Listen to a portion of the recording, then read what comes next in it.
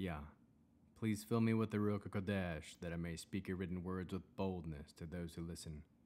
I ask all these things in Yeshua HaMashiach's name, amen. We'll start with the Shema, listen and obey. Children of Yah, pay careful attention and respond. Yod-He Vod-He is our power and authority. Yahweh works in unity with himself, and you shall act upon your love to Yahweh with your power and authority, with your thoughts in mind, with your entire body, and with all the muchness that you have. Galatians chapter 3. You stupid Galatians, who put you under a spell? Before your very eyes, Yeshua the Messiah was clearly portrayed as having been put to death as a criminal. I want you to know from you just this one thing.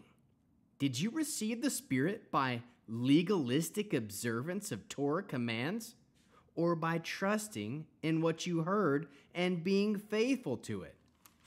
Are you that stupid?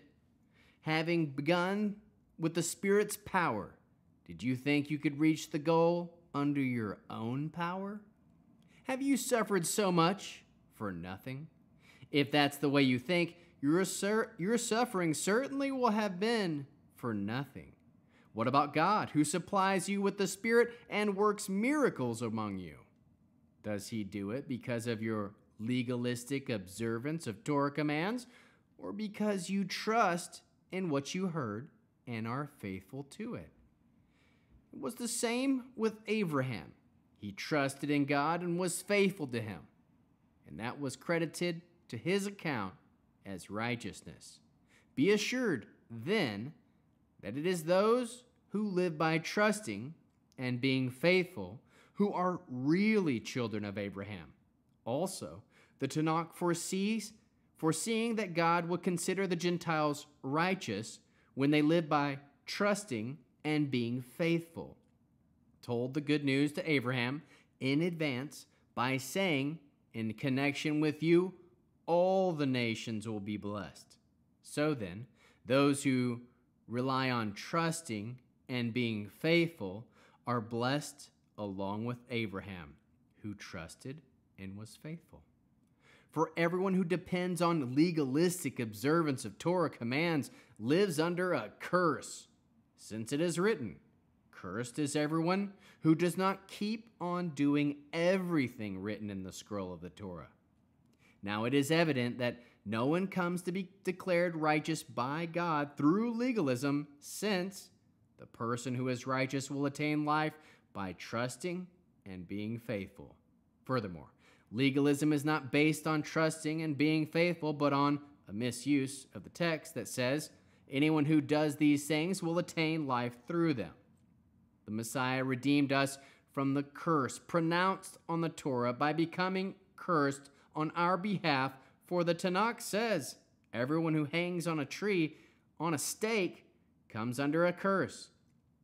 Yeshua the Messiah did this so that in union with him, the Gentiles might receive the blessing announced to Abraham, so that through trusting and being faithful, we might receive what was promised, namely, the Spirit. Brothers, let us make an analogy from everyday life. When someone swears an oath, no one else can set it aside or add to it. Now the promises were made to Abraham and to his seed. It doesn't say, and to seeds, as if to many. On the contrary, it speaks of one, and to your seed. And this one is the Messiah.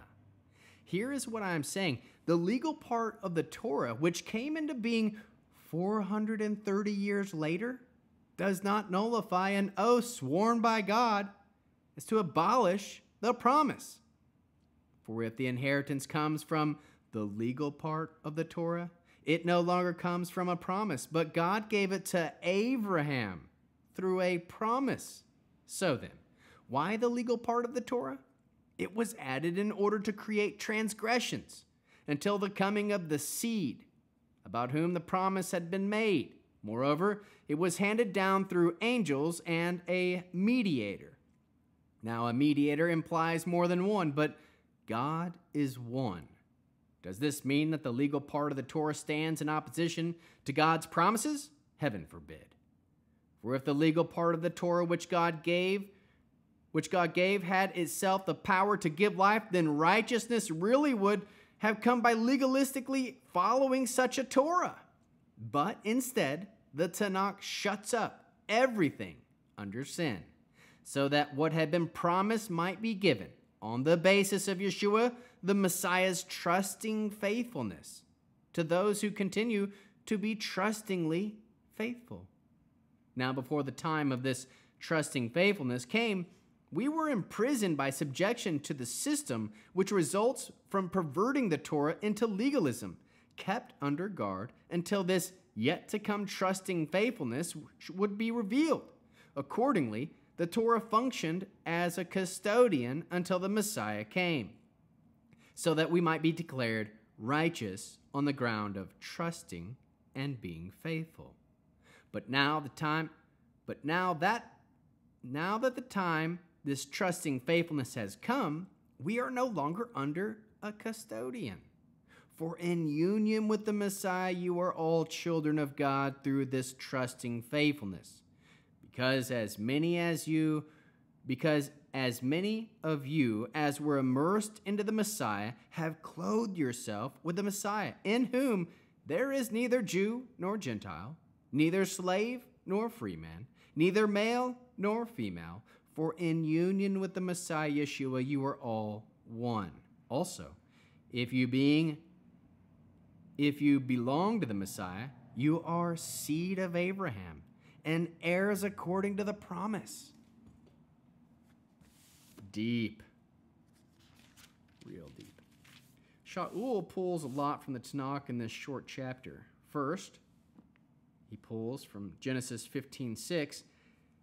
He trusted in God and was faithful to him, and that was credited to his account as righteousness. Genesis, way back in Genesis 12.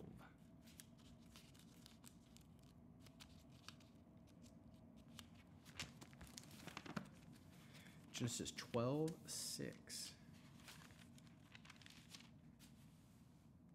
Abraham passed through the land to the place called Shechem, to the oak of Moreh. The Canaani were there in the land. Oh, that definitely wasn't it. 15:6. Okay, chapter 15, verse 6. He believed in Yud-Heh-Vav-Heh, and he credited it to him as righteousness. Amen. Next, in connection with you, all the nations will be blessed. Genesis 12:3. Oh. Genesis 12:3. I will bless those who bless you, but I will curse anyone who curses you, and by you all the families of the earth will be blessed. All the families. Amen. In connection with you. Next, cursed is everyone who does not keep on doing everything written in the scroll of the Torah. Deuteronomy 27:26. Deuteronomy 27:26. A curse on anyone who does not confirm the words of this Torah by putting them into practice. All the peoples are to say, Amen. Next, the person who is righteous will attain life by trusting and being faithful. Habakkuk 2:4. Habakkuk 2:4.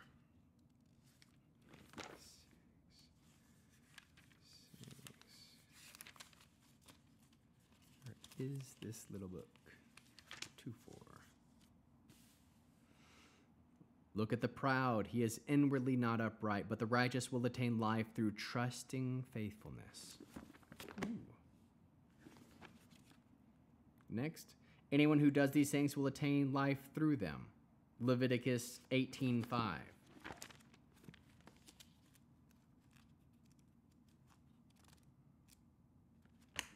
18:5. You are to observe my laws and rulings. If a person does them, he will have life through them. I am Yud-Heh-Vav-Heh. Everyone who hangs from a stake comes under a curse. Deuteronomy 21:22 and 23.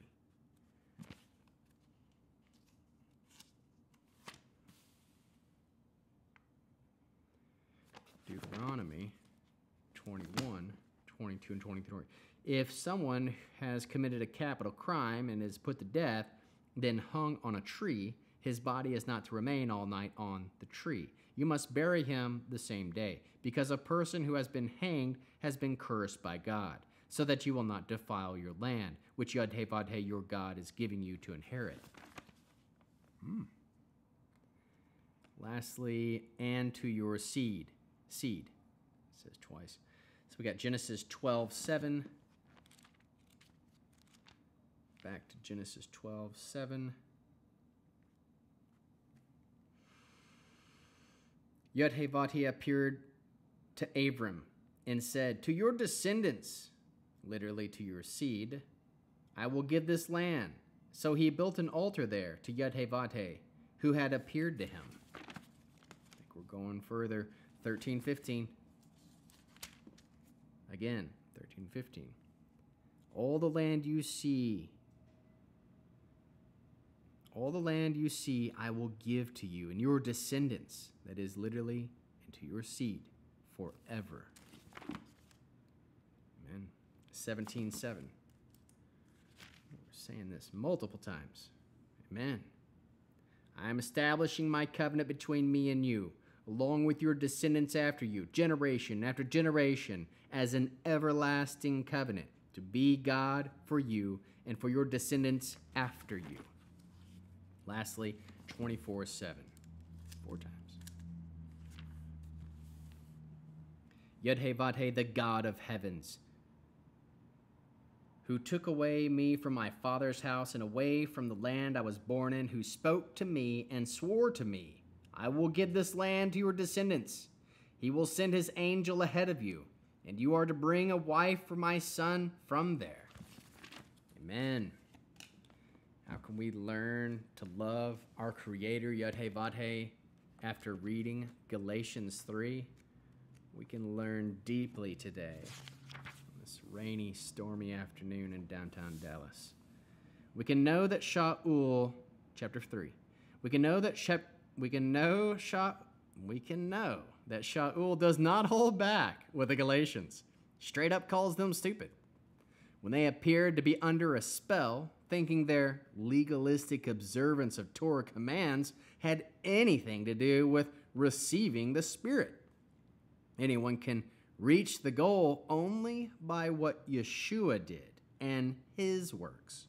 As with Abraham, it is by our trust in the good news and our faithfulness to it that delivers us.